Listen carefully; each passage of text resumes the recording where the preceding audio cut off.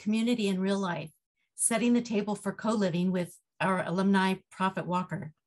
It is presented by the LMU Real Estate Advisory Council and the LMU Real Estate Alumni Group. We'll get started in just a few minutes, but first I'd like to go over some guidelines for today's webinar.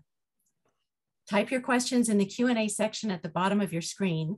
These questions will be moderated after the main presentation. Use the chat section to post your comments only. And a friendly reminder that this webinar is being recorded and will be available after the presentation. And now I'd like to introduce our Dean, Dale Smith. Thanks, Nancy, and welcome everybody. We're so glad that you're here. My name is Dale Smith. I'm the Dean of the College of Business Administration, and just a shout out to all of the members of our Real Estate Advisory Group, both alumni of the Real Estate Alumni Group, as well as our Advisory Council. In a minute, I'll introduce Carla, who will introduce our guest speaker. But I did want to say that I was so tickled when I read the bio of our speaker tonight, because he really speaks to what business school is all about in terms of our mission of advancing knowledge and developing business leaders with moral courage and creative confidence to be a force for good in the global community. And to bring speakers who have made a success out of thinking about things from a triple bottom line orientation really sends out the message of what differentiates us as a business school and our business and expanded business community. So with no further ado, let me introduce you to one of the members of our Real Estate Advisory Council, Carlo Matricardi. Carlo, over to you. Hi, thank you. Thank you, Dean Dale Smith. Carlo Matricardi here. I'm Managing Director of Carthay Group. I'm also an alum, a proud alum of Loyola Marymount University. I graduated with a dual degree, business and Spanish, a couple years ago.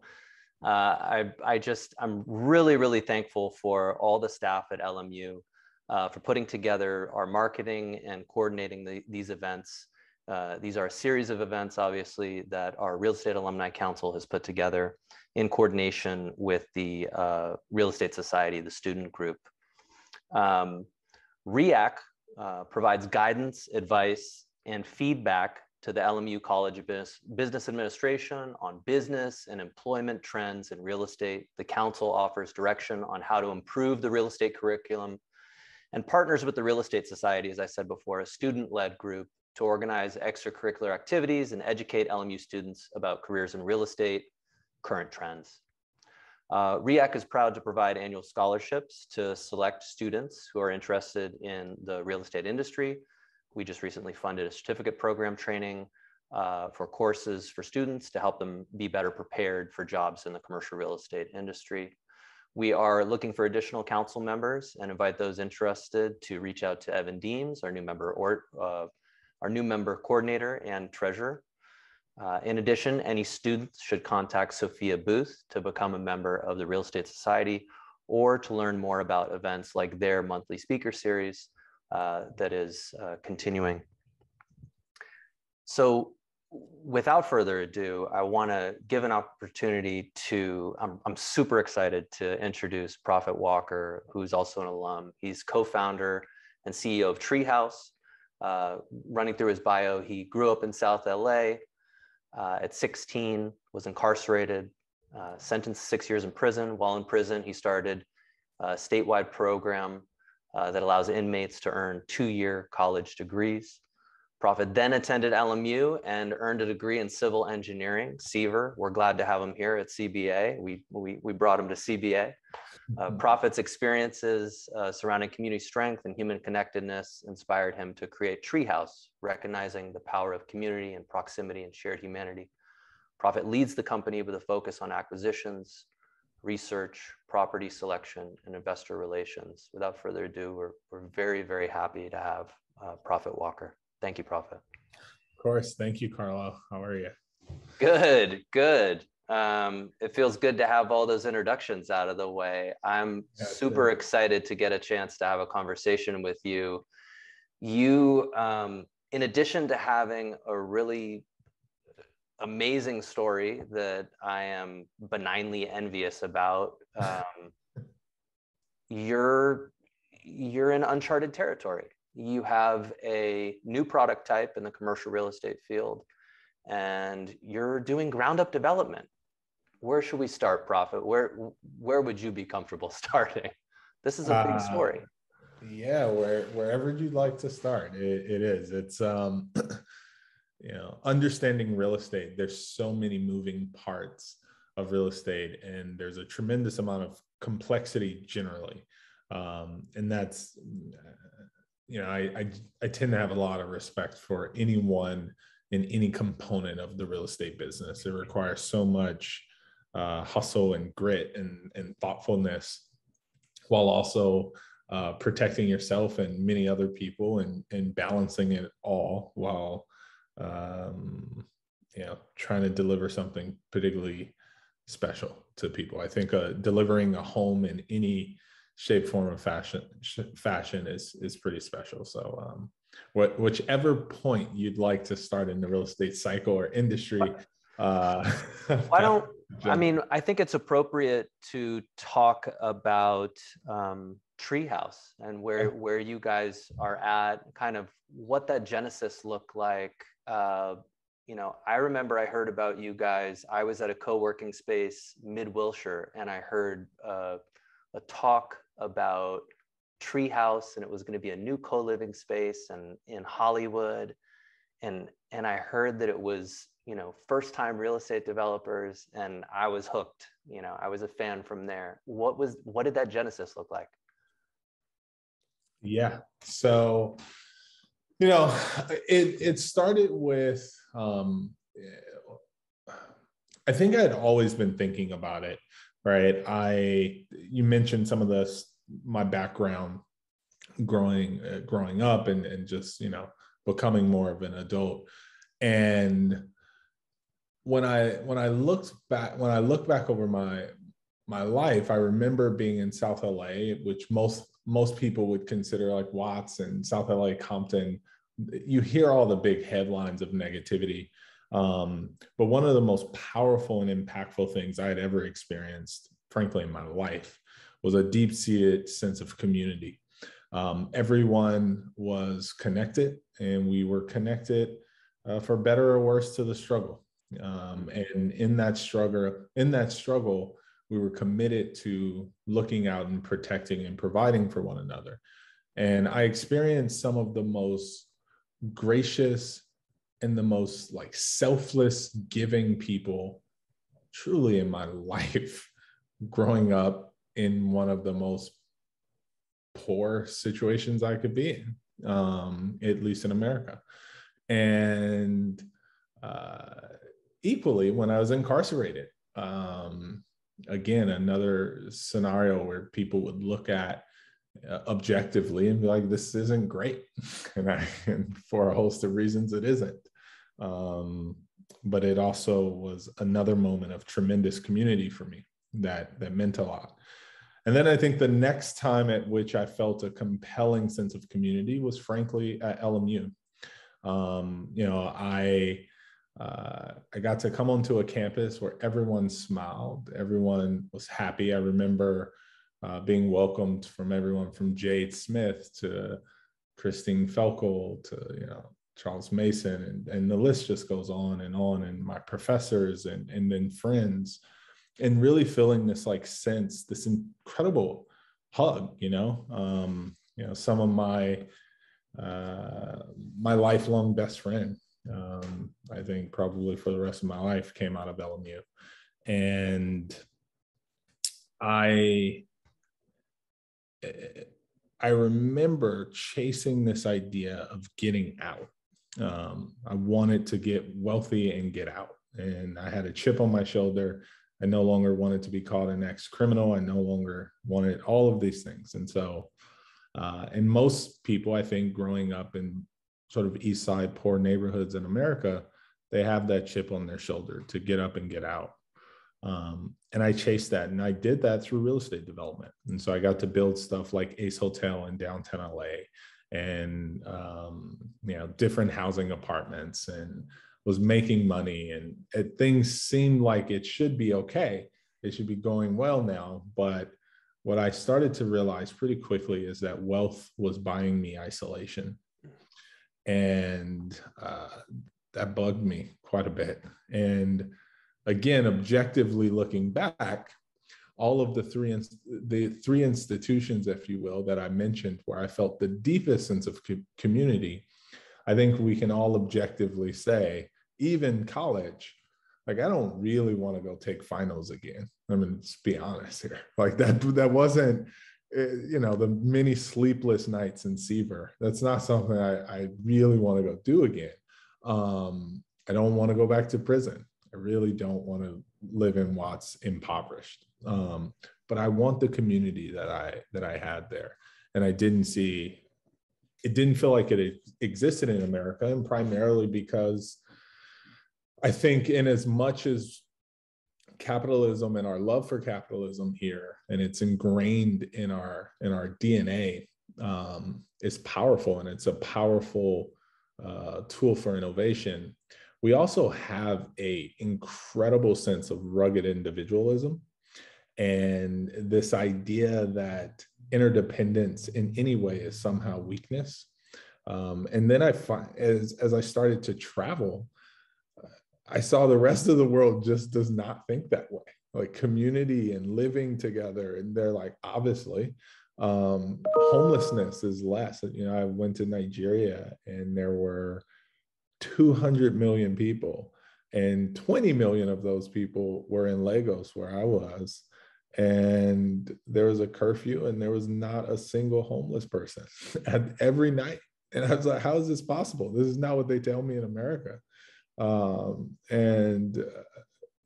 guy looked and said, I'm my brother's keeper. And I think that all of these experiences for me, and then I ran for office, and I lost my election. But shortly after, then First Lady Michelle Obama and President Obama invited me to the State of the Union for work I had done in justice reform, quietly, and community building. And during that time, I was speaking with the president, and I said, I really love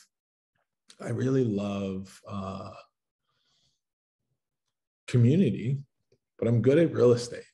And he said, figure out a way to do both. And I looking back, is a bit of sage advice, and sort of with that philosophy in hand, there's a way to do what I love, which is building community, and feeling a sense of community, and utilize the technical skills that I had learned over the years to do something particularly special. And then I got to meet my co-founder. In fact, we were pushed in each other's lives 3 different times until finally we sat down and had a conversation. But he was one of Mark Zuckerberg's roommates and early founding advisors of Facebook, and had started a multitude of other community-focused sort of SaaS software, right? Nation Builder, which is one of the largest political organizing softwares now in the US, he created, and was just really focused on how do we utilize technology to bring people together.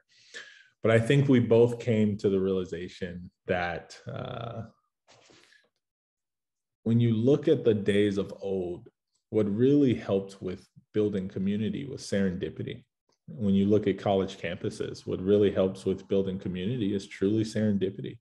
When I was at LMU, it was convocation, if I remember. Correct.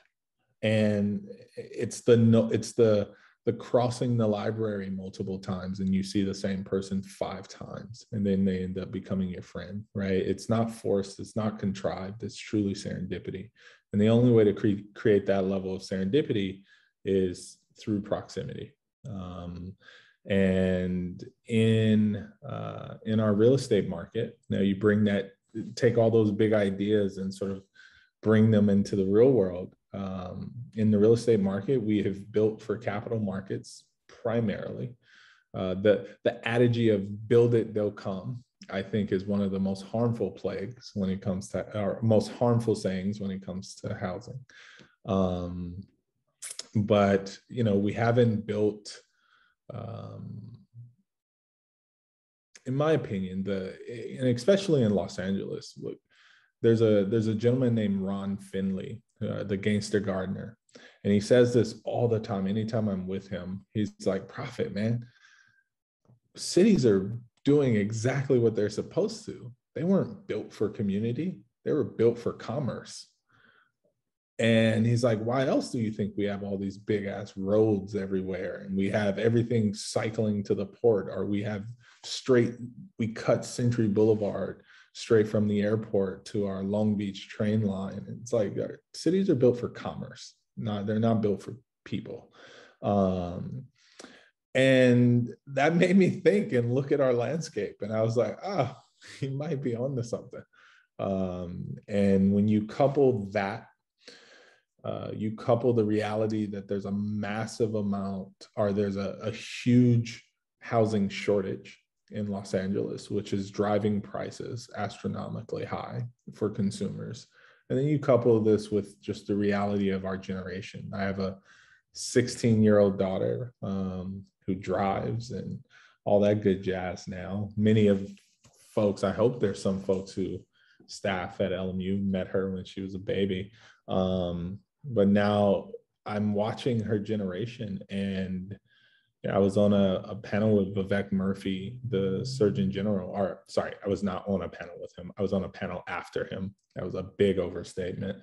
I was on a panel after him, and I got to talk to him. I was like, how do I follow this up? But during his panel, he said, and this was 6 weeks before the lockdowns with COVID, he said, COVID's a problem. The pandemic's going to be a problem. But human isolation in America is worse than heart disease. It's worse than cancer. It's taking lives at a rapid rate. And that sat with me a lot. And I think that's sort of the beginning, the genesis of Treehouse, which big ideas that we ought to have community. There ought to be a way to facilitate community in a way that through proximity and serendipity that wasn't curated and inauthentic. And the final bit is that if I could utilize the fundamentals of real estate, which is leaning into density and good, what I call good density, and I could design this density in a way that really felt like home. It didn't feel like you were giving up something to live. Like most times people are like, oh, it's like a college dorm. It's like, no, I don't know, because I've never lived in a college dorm, but I can assure you that this is a place that is focused on human beings. And the unit topology can shift from 1 bedrooms, 2 bedrooms, 5 bedrooms, and where people share, like a big episode of Friends. That's less relevant to the two fundamentals, that you need to minimize some of the overusage of space such that we could build more affordably. And then really have a philosophy that all neighbors know one another. So that's where I'll stop with the genesis there, and you jump in with questions. Well, no, I'm beginning to see the through line, which is very clear to me. It's resilience, it's grit. You mentioned serendipity.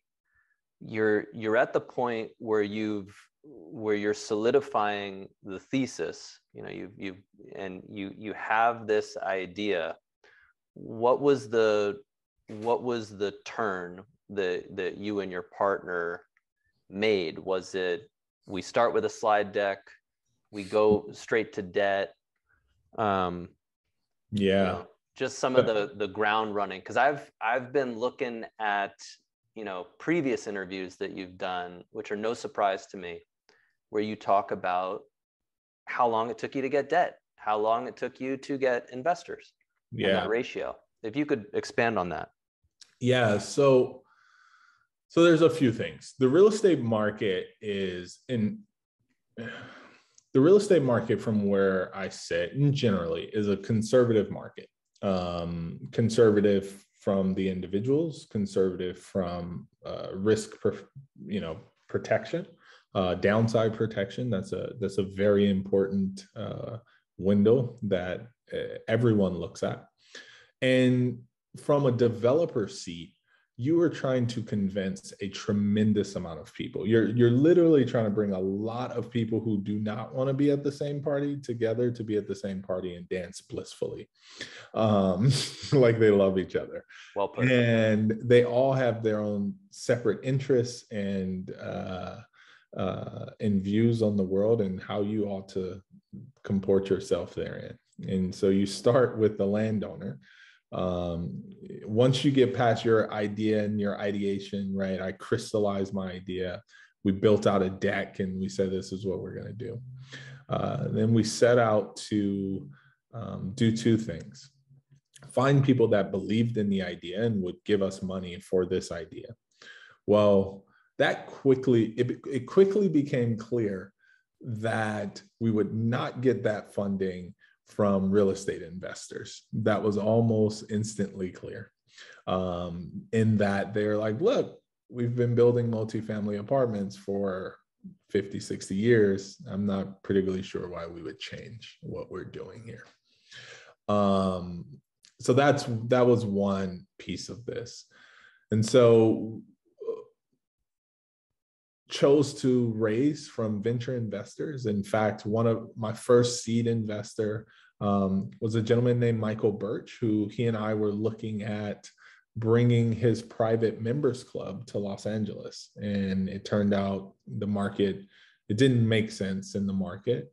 And he was the first person I asked to seed this idea for community-focused housing. From there, I was introduced to Joe through Michael, and I was able to convince Joe to come on board with me. There was something about his spirit, his questions, his commitment to community that was compelling. And so I asked, would he come and instead of just investing, join me. And I also knew that he had access to the venture tech world that I did not have access to. And I think that's one big thing, if I were a student, to really look for your allies and strategically think about who are the people that need to be in the room with you, because you can't do anything without support, frankly.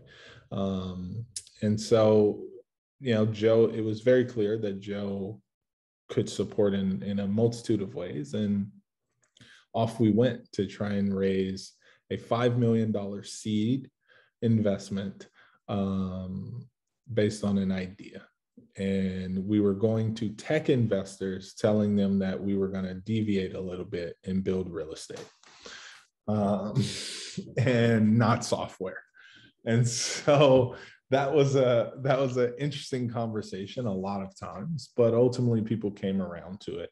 And we were able to raise there, but we raised from a multitude of individuals, a lot of individuals, some venture funds. And we were able to get people excited about the bigness of the idea. And I think that was a massive lesson I learned with this. I had a gentleman, Corey Davidson, who worked at Studley. He was the head of Studley Real Estate. And he said, Prophet, like, you just ran for office. I know you lost, but like, you have a special moment to dream big. Do not waste it. He's like, you could go build one building, but don't waste this moment on one building. Think big. And I think the audacity that we had to think of something entirely different, entirely new and bigger, really played well for us. And then from there, because we're building real estate, ultimately, even though it's a community-focused product and it's intended to be a connected community brand, and probably my goal is one of the most recognized brands in the world for people to live and have community, we still had to deal with real estate folks. And so it started with the land ownership. They had their belief of what the land was worth, and buying land at the right price and convincing people of your price. And most times you don't get to convince them of your price. They're convincing you of theirs. That was a process. And once we were able to lock up the land, yeah, I then started talking to lenders.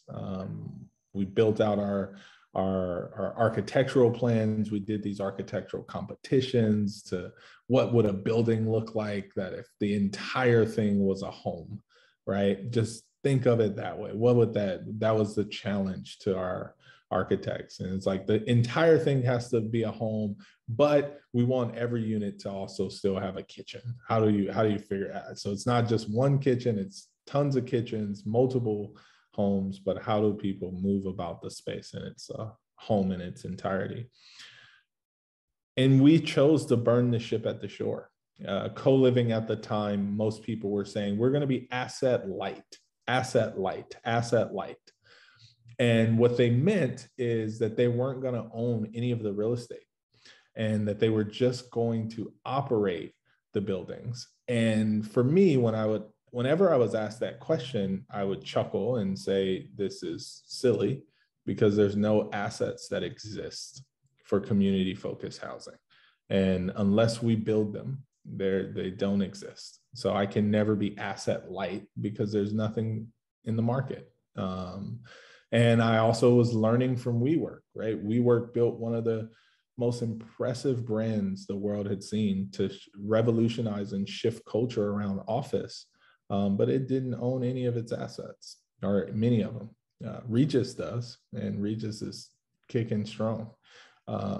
And so we looked at that and we said, look, we're going to own the assets. We're also going to operate and build the brand. Lenders then said, listen, man, you're walking into our office with this crazy building. We've never seen anything like it. No. And they said no about 88 times. Various different lenders. And if you think about that in terms of, and at the time, I didn't know about loan brokers, which, by the way,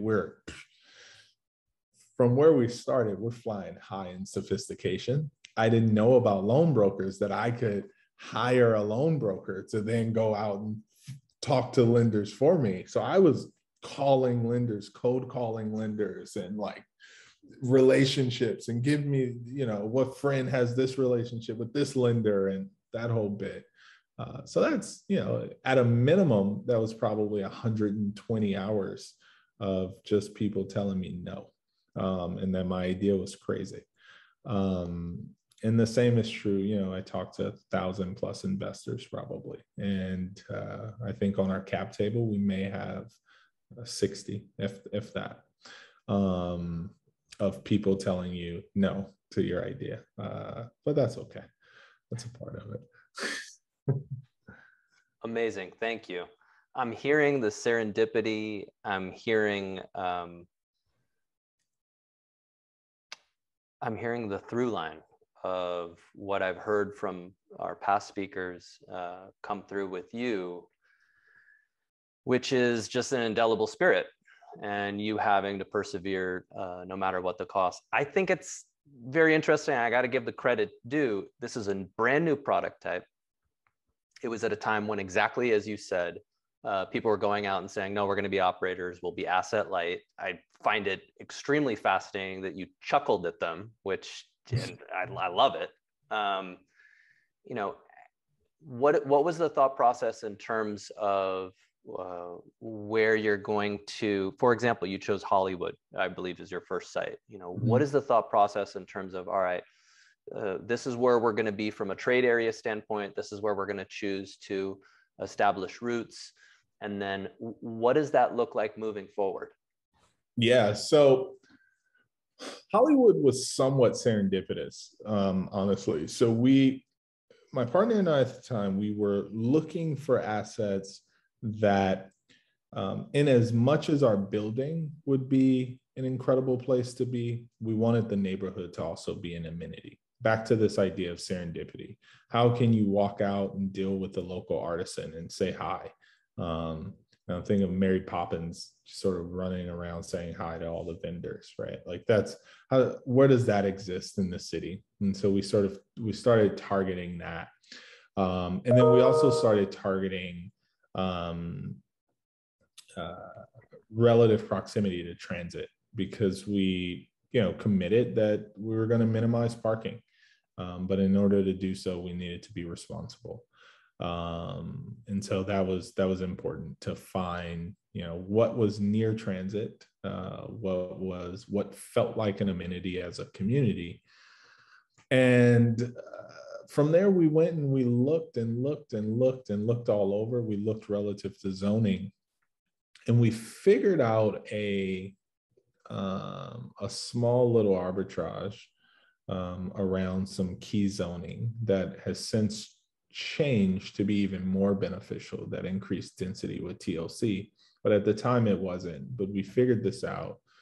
And we started running numbers on all pro formas on all these different properties, and they were working. And then one night, it was like 2 a.m., 3 a.m. in the morning.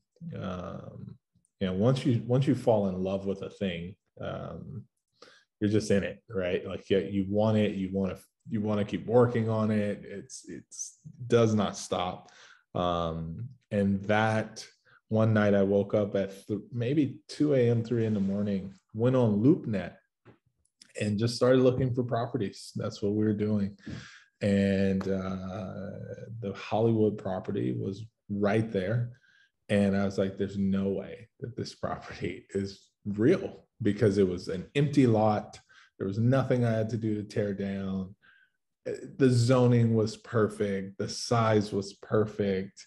We were running these numbers of like our first community to only be about 60 people because of Dunbar's number and how many people can actually like know one another and interact. And there was a lot of intention there. And I was like, there's no way that this is for sale. And it was for sale with an entitled building. And I started looking at the building and I was like, oh, I think we could actually manipulate this building in a way that doesn't require us to do a full re-entitlement either. And I went to the site the next day, and in fact, it was real. And we reached out to the broker. So yeah, that's how that happened with Hollywood. And then moving forward, I think there's about 102 different neighborhoods in Los Angeles. If I have a say on it, we'll end up in just about all of them. One of our a Treehouse building. If you're a resident of one Treehouse building, you're a resident of all of them. So you can go and interact in the different common spaces in the other buildings. We have a host of programming every single Sunday. There's weekly Sunday dinners where 50, 60 people come together and cook and eat together. And it has not stopped without fail since we've opened.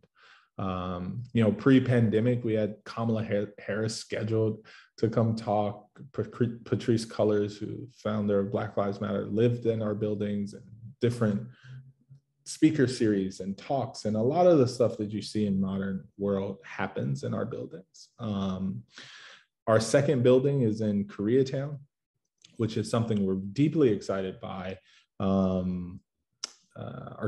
Ariel, my best friend who I went to school with, she's building the building right now, but this building is going to be 50% accessible. So $1,000 or less on 50% of the building. And we were able to do that with a very unique financial relationship with a nonprofit partner, which I'm really excited about, because now I can democratize good community and good design to everyone. And so 50% is market and 50% is more accessible in the market. So that's our next building in Koreatown. We have another building in Leimert Park where we bought a pretty substantial piece of property right on Crenshaw Boulevard. We bought a large property on Crenshaw Boulevard. That one will have 101 units.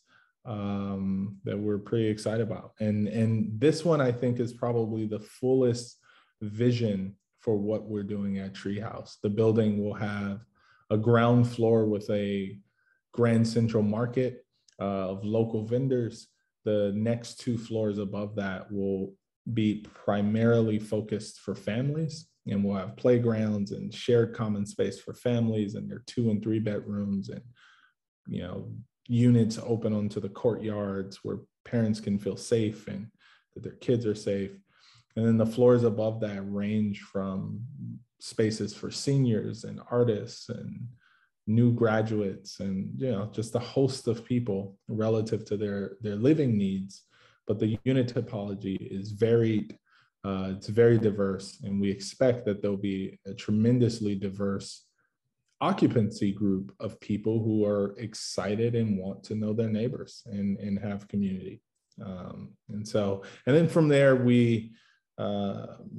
my team, who's fantastic financial team, and we have a Treehouse has a financial arm and a community arm, and the two of them combined are pretty massive superpower or Power Ranger, I believe.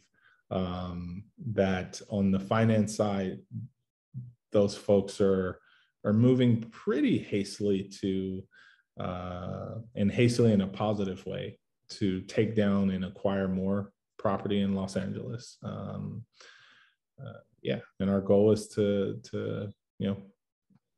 get in our pipeline 1,200 beds in the next year and a half or so. And that's just in Los Angeles. And then from there, we'll start expanding from there. Thank you. So to review, the approach for now is local. Yep. One site in as many communities as possible. That is the goal. And in addition, it's you operate differently. We touched on the fact that other operators were coming in and saying that they're asset light. What they meant by that, I think, is that they were doing a master lease scenario. Some of them were developers, and then they would typically, I believe, work it out with a operator. Treehouse does not function under that model. It sounds like you folks are vertically integrated, and it sounds like you're in this for the long haul. What does the exit look like? Is it too soon to talk about that, or is it? We'll know it when we see it. Yeah, I'm too young to talk about an exit. We have a long way to go. I'm only 33. We have a long way to go here. No, I think if you're strategically looking at this from a real estate perspective, our goal is to do as many long-term holds as we can financially stomach.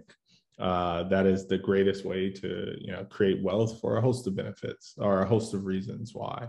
And it's also to ensure the integrity of the product that we're building. And until Treehouse has created for itself an undeniable and clear point of view of what it means to operate a building with community, I think it would be to our detriment of our overall goal to turn that over to other people to figure out for us. I think you can look at, you could pontificate about how we might exit. If I were a betting man, I'd say we're creating a new asset class, and that asset class will develop a multitude of REITs, and not too dissimilar from private student housing and other things that emerged and then came large REITs and traded from there. If I'm a dreaming man, which I also am, I look forward to the day that we have a substantial amount of our properties that are owned in some way or another by the residents who occupy them, and have more most multifamily buildings are looked at as, like, even from a political standpoint, like they're renters. They don't vote, they're transient, etc. And most renters in America are, I got to go buy my single family home. But the reality of this is for a lot of people, that's a bygone dream. Those days are gone. It looks like something like 30 or 40% of all single family housing stock will be purchased by large conglomerates by the end of the next 5 years, that are buying these homes at scale and leasing them back to people.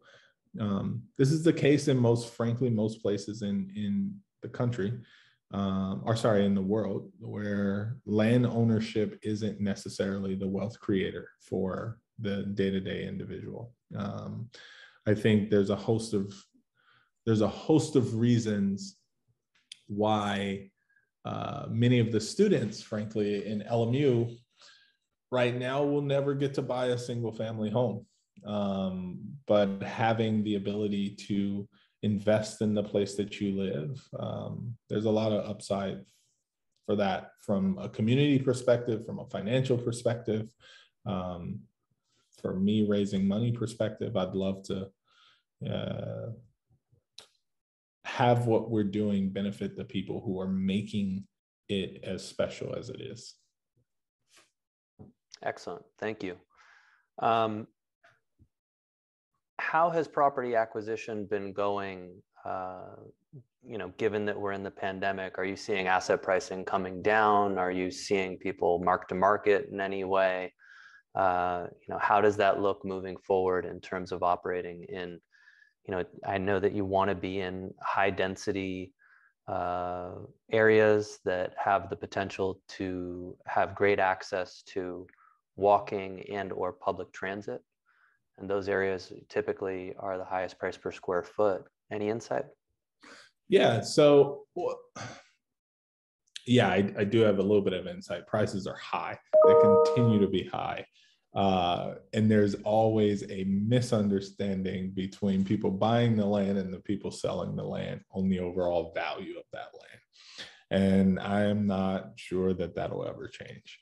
And I'm not sure if there's a market that'll ever not be true. But what we chose to do is to say we have a competitive advantage in every property that we go after if we continue to build densely and we minimize living rooms, for instance, but bring that experience out to a larger common space. And that allows us to be particularly competitive. The amount of density that we're able to create results in almost a $12.60 gross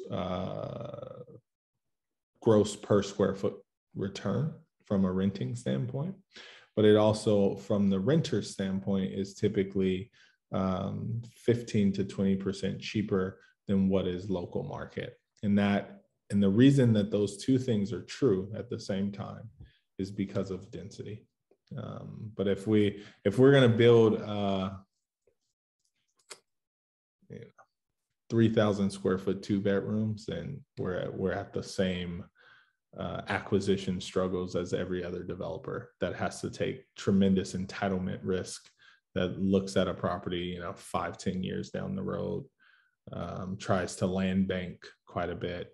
I think we'd be subject to the same issues there. Our competitive advantage is our density, and our density is palatable because of the community. You mentioned, so I'm assuming most of these assets are type 5 construction, concrete, over concrete podium. And I also wanted to touch, you're talking, I didn't know that the Lemert location is going to be organized around family, which is groundbreaking. What are some of the challenges that you're obviously breaking ground in terms of, and breaking records, in terms of providing an asset class and product that is new? What are some of the things that you're seeing come up from a design perspective, and how do you solve that equation for this new asset class and creating community? Yeah, so our first property in Hollywood, we took a massive swing on common space. Huge. I mean, this is the most well amenitized building ever. And if ever you guys want to do a field trip or a meet or whatever, I'll gladly go and hang. We will take you up on it. Awesome. But it's an incredibly amenitized building. It literally, you walk in and it feels otherworldly. There's a coffee shop right when you walk in. There's a artist studio that also doubles as a laundry room, and you'll literally go down there any day and there's 2 or 3 people doing laundry, music blaring, laughing and playing, and 5 or 6 people doing some version of art from photography to painting or whatever it is. There's recording studios. There's a 2-story library for, rest and relaxation. There's a rooftop oasis that's second to none in the city, and just pretty special.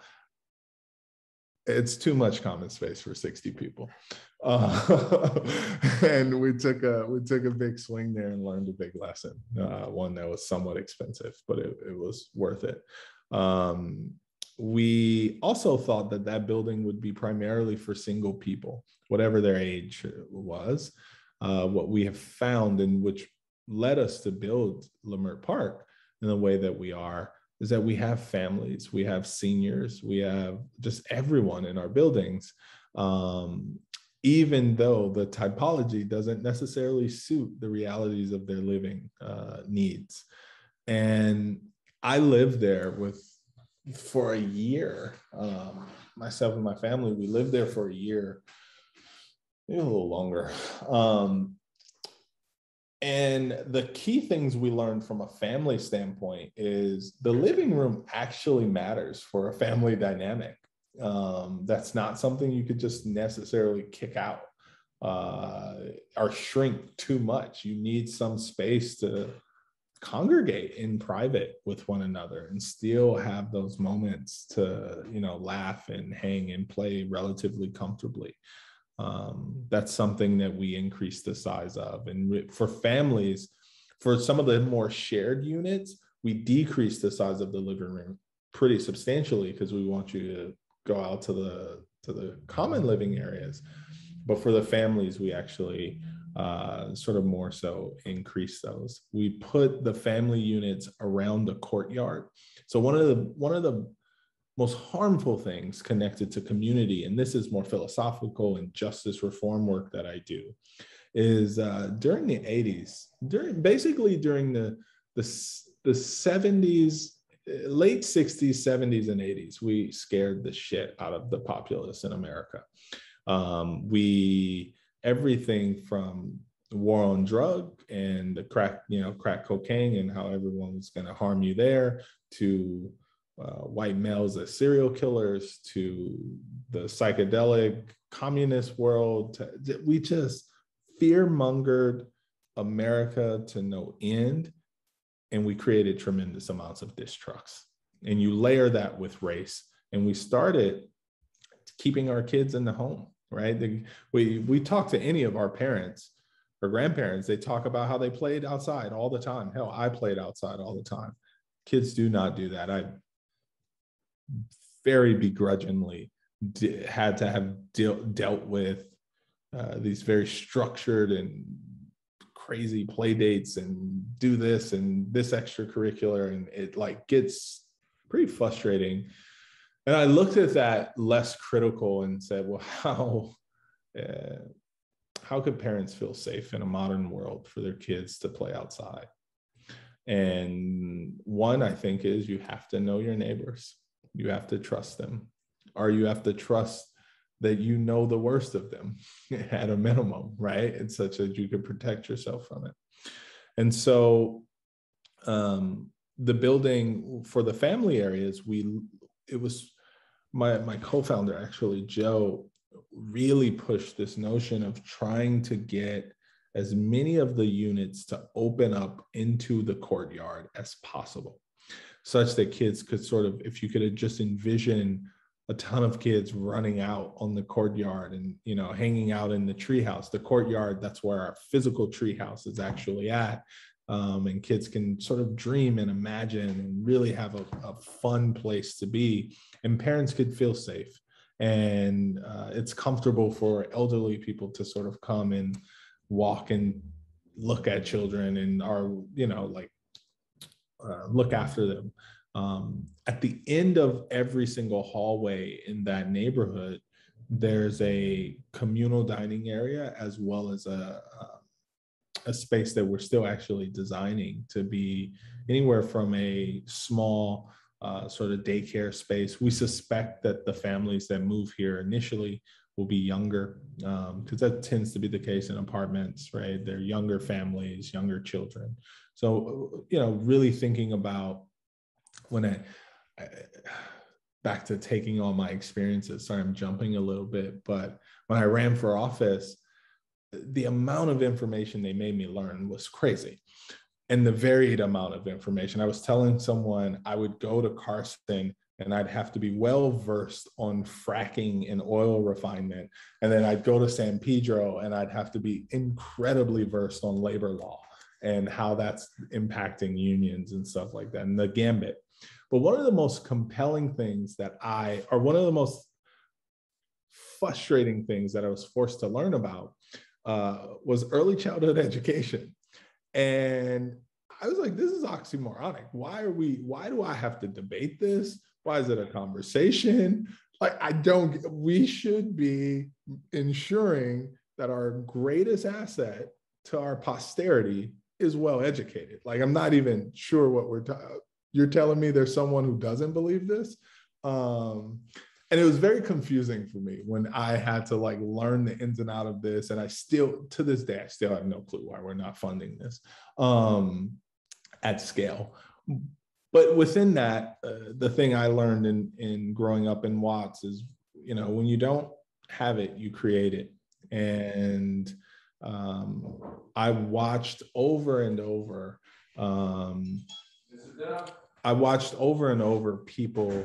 Oh, a friend, another LMU alum, actually, and teacher. He just walked in, one of my best friends. I learned pretty quickly, you build what you don't have, right? You create what you don't have.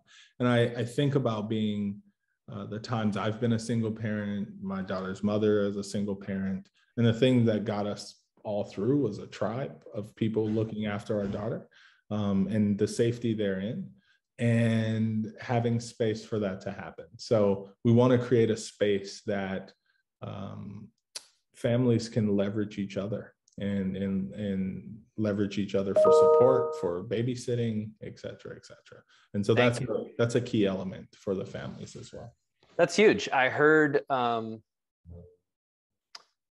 your experience with politics is local, real estate is ultimately local. So I can see a very clear through line with your experience with politics and also real estate. We also had a question come in I could basically summarize, why not just do traditional multifamily? And I think you also answered that just now by saying, we build, if we don't have it, we build it for ourselves, which I think is a pretty amazing thesis, but it also goes to the heart of, you could say you're a contrarian on some level. On some level, you could say you're a pragmatist, So I find it really fascinating that at all these different touch points, you've said the marketplace is doing this. I'm not going to do that because that's what we've been doing forever. Yep. And there is a space. There is a space for something different. There is a space for a niche, much in the same way that we have multiple different types of healthcare assets. We can have hospital, we can have hospice, we can have a small footprint clinic, we can have larger outpatient facility. Mm-hmm. There's a space for this. I find it extremely fascinating that you're going to include families and you're looking at that from a family first standpoint, community first standpoint. Well, this is the pragmatist part of it. Like, I'm going to head out to Germany early next year, but this is how Germany, frankly, ended gentrification in places like in some of their major cities.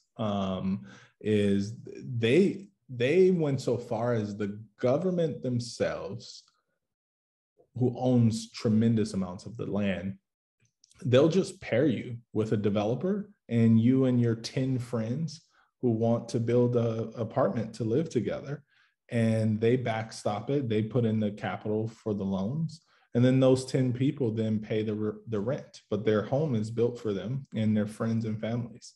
And it allowed for people to stay in their communities and not be pushed out. The entire country of Denmark down there is built around community, period. the ethos is fundamentally community. And they build their homes. Like our ground floor market in Leimert Park is being modeled off of a place in Denmark called Tov Hall, that again really focused on the local artisan and building community in that way as well. And so I think there's some practical examples in the world. They're just not here in America. Yeah. And I think the more we look within, the more this will be the future. And I think community, period, will be the future. So community, finding ways for human beings to come back to one another in a way that fills the spirit, will be important. And I think we'll see master plan developments. Some will be, single family homes.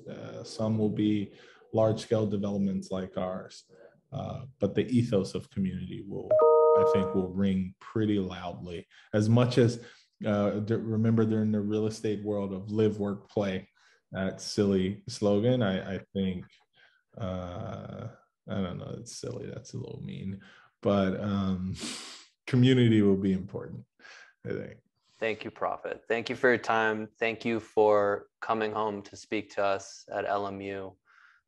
We look forward to having you back again. We will follow up with you so that we can have students visit, your sites and maybe do a hard hat tour at Leimert. We really appreciate you. We appreciate your time so much.